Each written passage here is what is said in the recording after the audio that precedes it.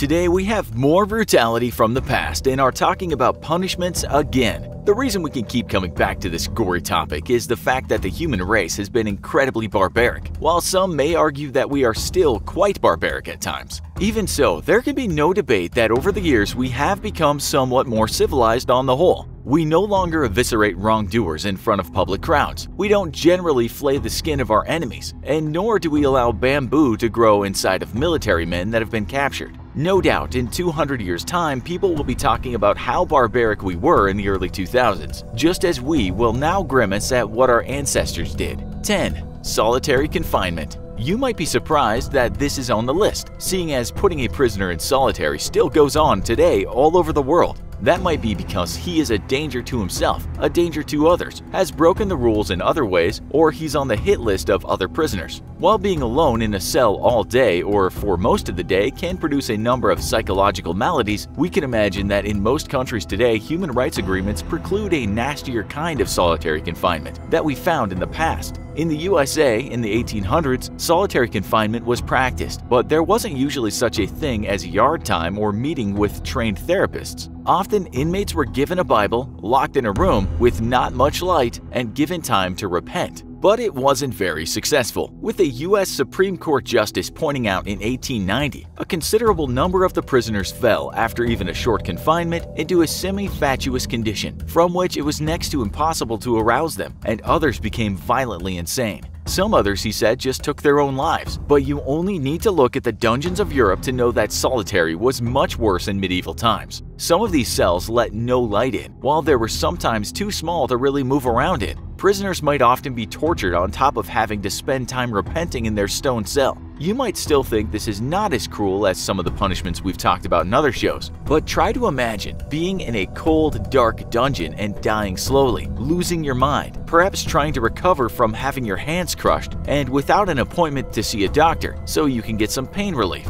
If the outcome was usually death, you might ask yourself if you'd rather face the chopping block and get it over and done with, or to do some old school time in solitary. 9. Immurement. But occasionally people did get out of the dungeon and life would go on. That's why most of you might have answered the question we just asked with, "I'll take the dungeon time, thanks." What we doubt you'd want, though, is immurement. This can take many forms, but it basically means being locked up until you die. It could mean having 4 walls built around you, so you are in solitary but left there with no door. You might have an air hole, but it's just a matter of days until you die. We're told in ancient Rome this might happen to Vestal virgins who didn't remain chaste, but it's reportedly quite common in parts of Persia. This is what one visitor wrote after his trip to Persia just over a century ago and what he saw of an immurement chamber. Another sad sight to be seen in the desert sometimes are brick pillars in which some unfortunate victim is walled up alive. The victim is put into the pillar, which is half built up in readiness. Then, if the executioner is merciful, he will cement quickly up to the face, and death comes speedily. But sometimes a small amount of air is allowed to permeate through the bricks, and in this case, the torture is cruel and the agony prolonged. Sometimes immurement might mean being buried alive or walled in, but in some cases there was a door but it was just locked. In the 12th century, for instance, in England, the king might sentence you to starvation, so you were to be put into solitary and not fed. We might now ask if you'd prefer an agonizing quick death such as being burned or crushed, or would you rather slowly starve to death or asphyxiate in a tomb? 8.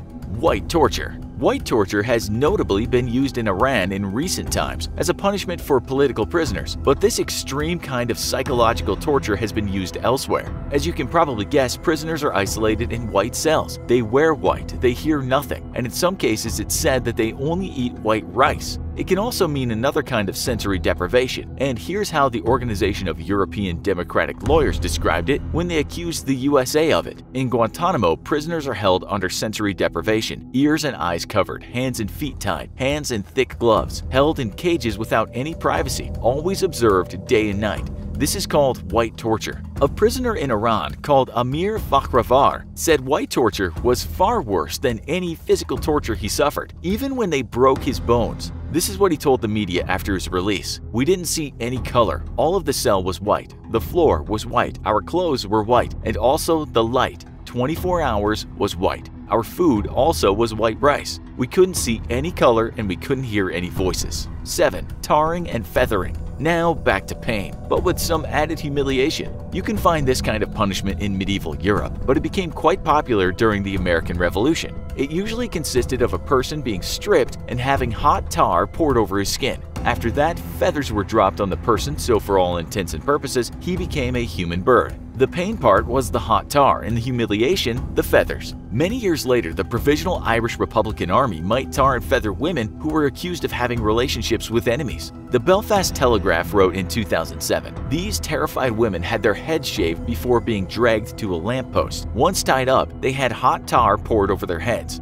This was followed by feathers being dumped over them, which would stick to the tar for days, acting as a reminder of their so-called crimes against their community." 6. Trial by water. This is not only inhumane, but might go down as the most backwards kind of justice the world has ever seen. It was seen in parts of Europe as late as the 17th century, and what happened was when a woman was accused of witchcraft, she was given the swimming test. We might take the case of a woman called Mary Sutton. In a surviving publication from 1613, it said she was accused of making another woman fall into a coma. The owner of the land where she worked then threw stones at her, but later he died of an illness. It was thought because of this, she had been dealing with the devil, and she was later given the witch test. She was then tied up with rope and dunked into the river to see if she floated. If she did, she must be a witch, but if she died, she didn't have the help of evil. But the practice took many forms, and sometimes women were just thrown into the water, and it was said God would decide her fate. 5. Losing your ears or nose. So this kind of punishment was what you might call the most severe kind of justice for smaller crimes. A punishment for something that these days might get you some community service or perhaps a fine, or nothing at all bar some criticism. For instance, a minister in the USA, when the country was still new, said people had their ears sliced off for heresy and other wickedness.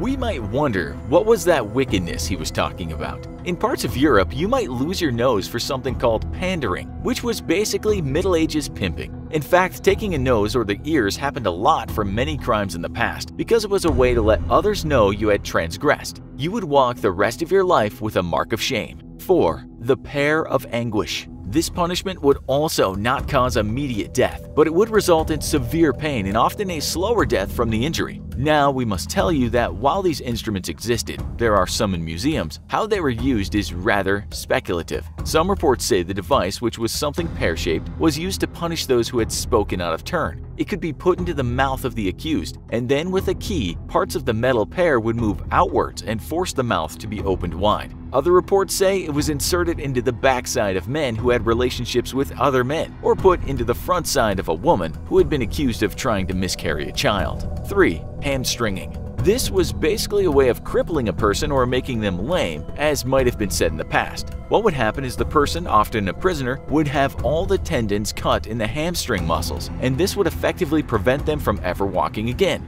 You can find at least one example of this punishment in the book The Roman History of Ammianus Marcellinus. 2. Foot roasting. As you all know, the soles of the feet are very sensitive, and for that reason, they have been the victims of torture throughout the ages. There is evidence of foot roasting in ancient Roman times, and also evidence it happened during the Spanish Inquisition. This might also cripple a person to some extent, such as likely did in one case described in the book Dungeon, Fire, and Sword, the Knights Templars and the Crusades. A person belonging to the Knights Templar was accused of heresy and had his feet roasted. That roasting was extreme, and it said the bones of his feet charred and crumbled apart. 1. Screws. We've talked quite a lot about the contraptions of torture in other shows, and many of them have contained screws, but the simplest kind were sometimes just called the thumb screw, foot screw, or leg screw. You can find evidence of the worst, the head screw, but there's also some evidence of the genital screw. We're just talking about vices, bigger for the head, smaller for the thumb. As for the leg or feet, they're sometimes called boots, except these boots could be made much smaller once a person was wearing one.